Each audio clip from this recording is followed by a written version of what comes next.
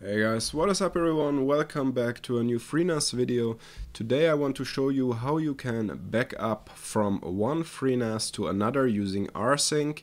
We are going to make an example configuration right here, and I will show you which steps are required to set up a automatic RSync synchronization between your main NAS and your backup NAS, if you will. So you can see I have two NASs here installed. Well, one is my main NAS and the other one is my backup NAS, which I built together from old hard drives and stuff like that. So I want to utilize it to back up my main NAS, at least the most important files. And that's what we are going to do with RSync, because it's a very reliable system to back up your data from one FreeNAS to another. So the first thing we need to do is we need to go ahead and add a RSync module on our main NAS. So let's go to sharing. Actually, it's to services, then to RSync and RSync modules, and then we want to add a RSync module. So let's call that, for the sake of it, let's call it sync. Then we need to choose the path that you want to replicate to the other NAS. For this purpose, we are going to use my photography folder here, and we can leave this on read and write. We can choose, or we have to choose, the root user and the wheel group. And you could enter allowed hosts in here and denied hosts, but because I just have anyway two addresses, I won't do that. So click on OK. And we should now see the module right here. That looks good. It's the share, it's on the root user. That's perfect. Then we need to create a new RSync task. So to do that, we have to go to Tasks, RSync Tasks, and click on Add Task. Then we also have to give it the path. So in this case, it's also the photography path, the exact same that you were choosing in the module before. And we also add the root user, and then we need to enter the address of the remote host. And as you can see here, the remote host has almost the same address. It's just on a different subnet. So I'm just going to copy it right there. Need to remove the HTTP. And what else do we need? We need to make it an RSync module. We don't need to do it over SSH, even we could. And then we give it a name. Let's see. Short description and remote module name. I just also call it sync, whatever. Then direction is in this case push, because our FreeNAS or our backup NAS will then have the direction pull. So this one is pushing, the other one is pulling. Pretty straightforward. And then you could choose a time each selected minute. You can sync it every 15 minutes, whatever. I sync it every 30 minutes because I will anyway only plug in this NAS or boot it up when I want to sync my data, so probably once a week or something like that. So I just keep it on 30 minutes. You can choose the hour and day of the month. You can select every day of the month. You could select on every 5th, whatever. If you have both NAS running, you can set this schedule up however you like. I will just leave it now like it is. So let's go down.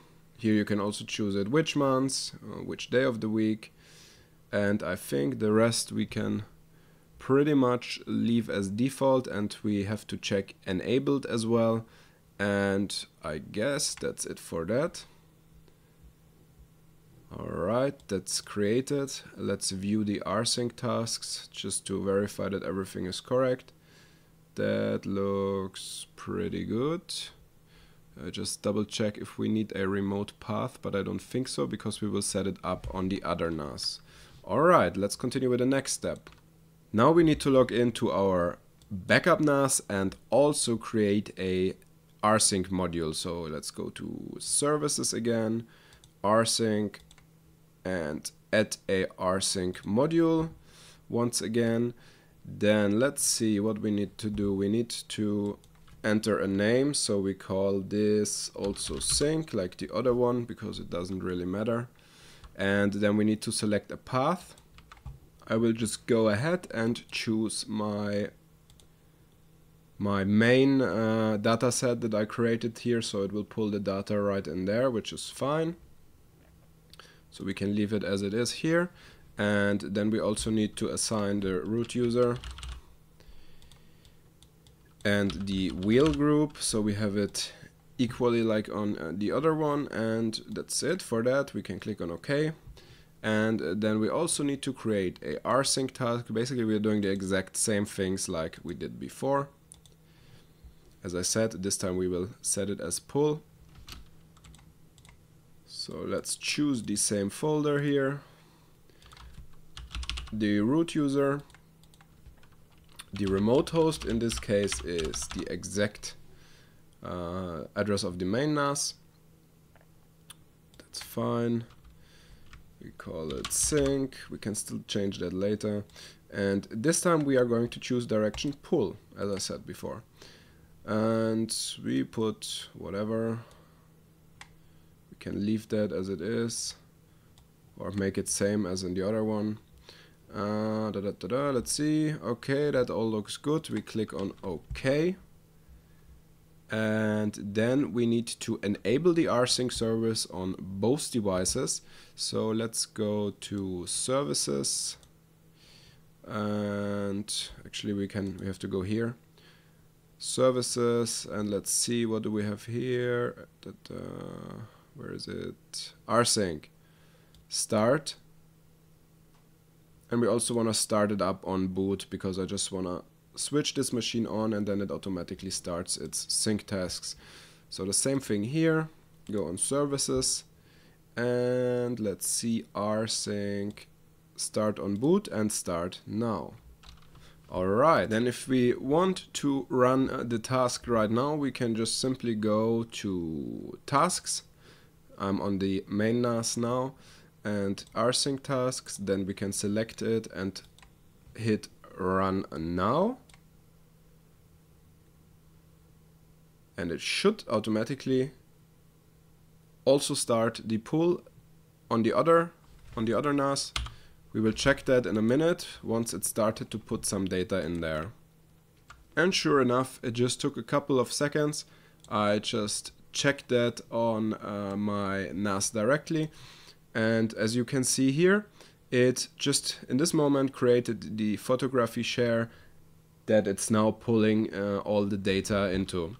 So now you have to wait until the task is finished. I actually don't know if there is some indication. Let's have a look. If we can see if it's running. Alright, so I just double checked that, and actually the only way as of now you can check the progress is by running a shell command. I will do it like I will go to display system processes, and as long as RSync is running and using up a lot of CPU power, you can be sure that it's still running. And you just have to simply wait until it's done, and once it's done synchronizing, the process CPU should go down again, and that should be an indication that the process is finished.